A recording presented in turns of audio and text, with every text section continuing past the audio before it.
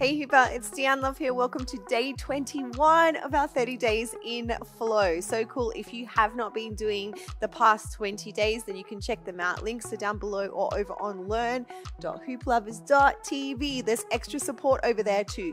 Oh, hey, and don't forget to subscribe to this YouTube channel because I'm sharing new hoop inspiration all of the time. And if you head over to learn.hooplovers.tv and you use the coupon code HOOP20, then you get 20% off any of the courses over there. But the 30 days in flow is free, so go grab it now. So grab everything that you need, including your hoop right now, because today's 4 tricks, it's actually such a cool combo. I love this one. So we're going to start with a toss, then we do a kick up, then we do vortex breaks, and then we do prayer hands.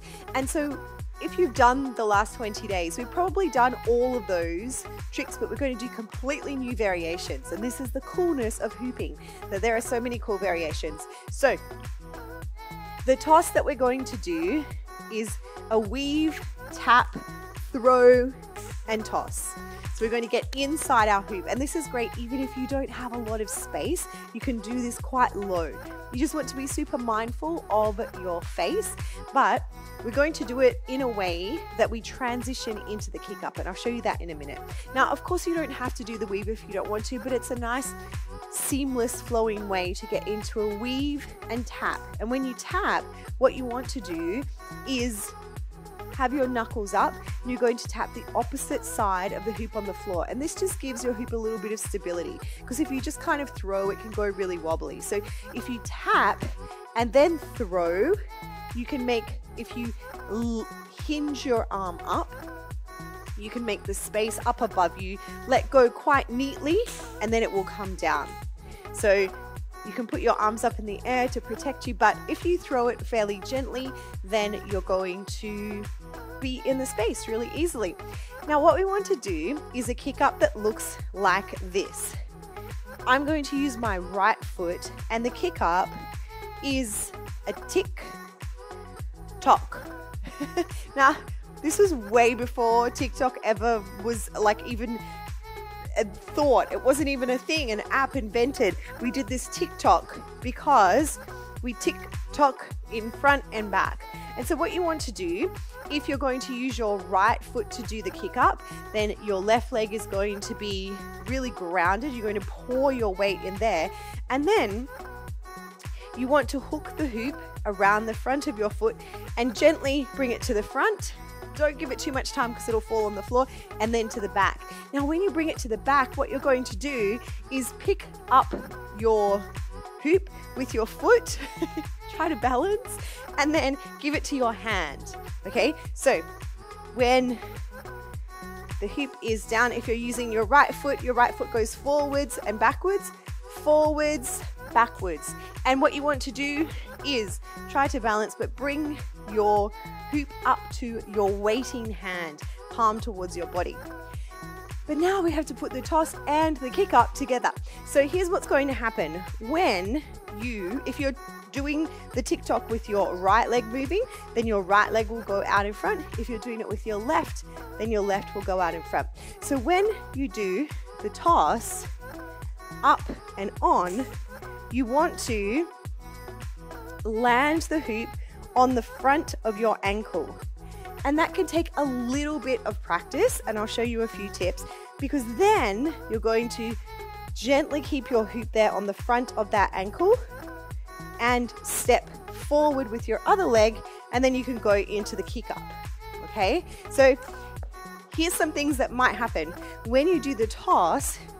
And if you put your right leg out, if it bounces on your knee, if your knee is out, then it might ricochet and hit. So what you want to kind of do is not throw the hoop too far backwards, that it's kind of like in the pathway of going backwards. You want to try to toss it gently up, and then if you need to step towards it, that's okay. So you can step towards it, and what you kind of want to try to do is make sure that your knees not too bent and far in the way. it's going to take a few goes. You might get it the first go, which is really cool. And then remember, you want to step forward. Now, if you lift your heel off, it's going to push the hoop towards the floor. So a few things to get that sorted, but once you get that transition, you'll be feeling like a total superstar. So toss, step. I like to point my toe up just as like a little hook. And you don't have to do it this slow-mo. Obviously, once you start to do it in flow, it will feel a little bit better. Step forward, tick, tock to the back, and hopefully catch. And then we need to go into vortex breaks. We'll make that a little smoother, but as you can see, it's a bit of a learning curve. So, vortex breaks. If I use my right foot to bring the hoop to my left hand, like this, then I'm going to bring the hoop around in front, and my right wrist will face my head, and then I go down on the right, up to the center, down on the left. But if you use your left leg to bring the hoop around to your right hand, then it will be opposite. So you'll go down on the left and up. So today's technique is sense. And sometimes when we're doing a lot of these tricks, it's kind of like, it's almost like we lose our senses because we're so fixated on not dropping the hoop, not hitting ourselves in the head.